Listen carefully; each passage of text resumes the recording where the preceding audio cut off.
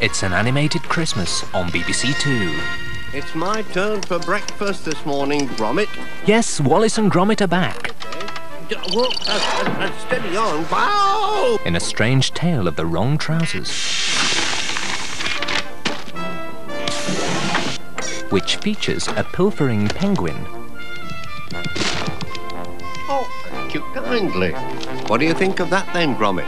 Action, suspense, Hang in there, Gromit. Everything's under control. thrills and spills in the wrong trousers. Christmas Sunday at 5:20 on BBC Two.